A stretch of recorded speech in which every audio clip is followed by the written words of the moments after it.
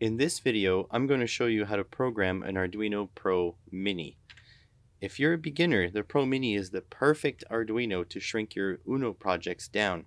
However, it does come with a few caveats. Firstly, there's no USB on here, so we need something else to program with. I'm going to show you how to use this CP2102 programmer. And if you have trouble doing this and you followed all the instructions in this video, I'm here to tell you you probably have something wrong with your hardware or your software. So if you follow these steps, 100% you should get this programmed. If not, you probably have an external problem. So first thing is, over on this side here, you'll see there's a few marked pins. They are ground, VCC, RXI, TXO, and then underneath is DTR, or sometimes it's marked GRN. And you'll see on your programmer, you'll have those same pins except TX and RX are flipped over. So most of these devices are actually made to go directly into your Arduino. I have just a few jumper leads here, but they don't come with these. You can just add these, or you can solder pins onto these, or however you want to do it. So first things first is to find out what kind of Pro Mini you have. There is a 3.3 volt and a 5 volt version, and within those there are 16 megahertz and 8 megahertz versions. This is a 5 volt 16 megahertz, so I will use the 5 volt pin here instead of the 3v3 pin up here. If you have a 3.3 volt, you'll just use that 3v3. And then it's just matching the colors. So ground is black, red is VCC, and then my orange, which is my TX, needs to connect to the RX, and my brown, which is RX, needs to connect to TX, and then the white one here will just connect to this bottom one, which is DTR. So that's it, and just the tension on these wires here will be enough to program this.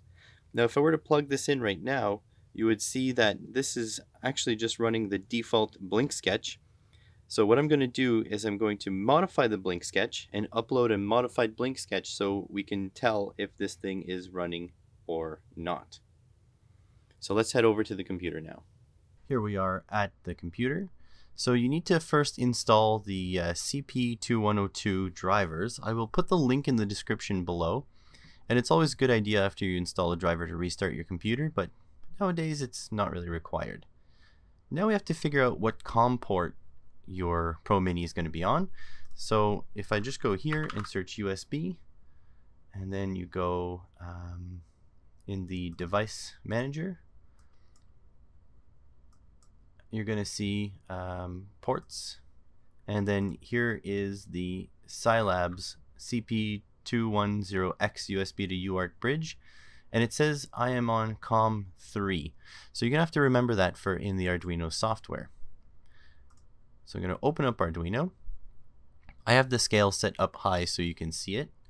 And this is just the default blink sketch. If you don't know how to get here, you just go File, Examples, Basics, and Blink.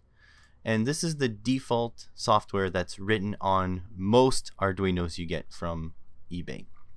So the first things first is we want to change this so we know that what we put in is what we put in. It's not just the default blink sketch that's still in there. So I copied all of this. I'm just going to paste it. And you see here, high means turn the LED on. So it goes on once, wait a second, off once, wait a second, on once, wait a second, off once, wait a second.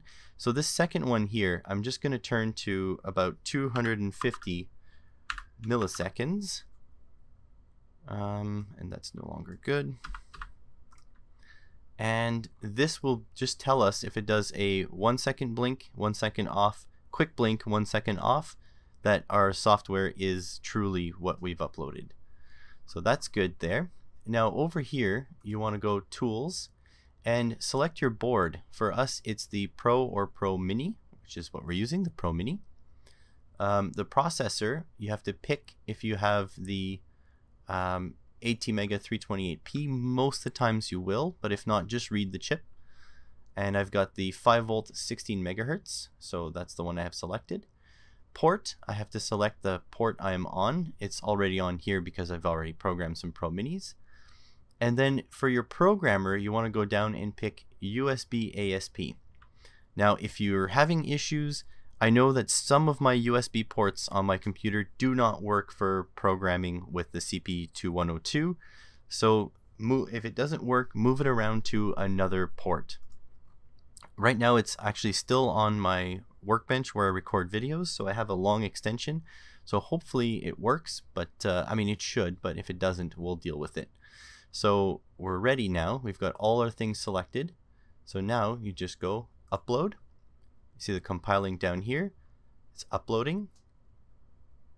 And it's done uploading. So now all it's left to do is to go back and see if our Arduino actually does that weird second blink that we set up. Here we are back looking at the Arduino. I'm just going to plug in the USB just off screen here and take a look at this LED and see if it does the new pattern. Plug it in, on for a second, and then a quick blink. On for a second, quick blink. So we did successfully program this. So if you have any issues and you followed these steps exactly, there's probably a problem with your wiring, your USB port, your driver, or something like that, because none of the tutorials on YouTube I found had all of these steps and showed what programmer to use, what board to use, all this. They didn't show everything. So when I had problems, I actually diagnosed it myself, and it was my CP2102.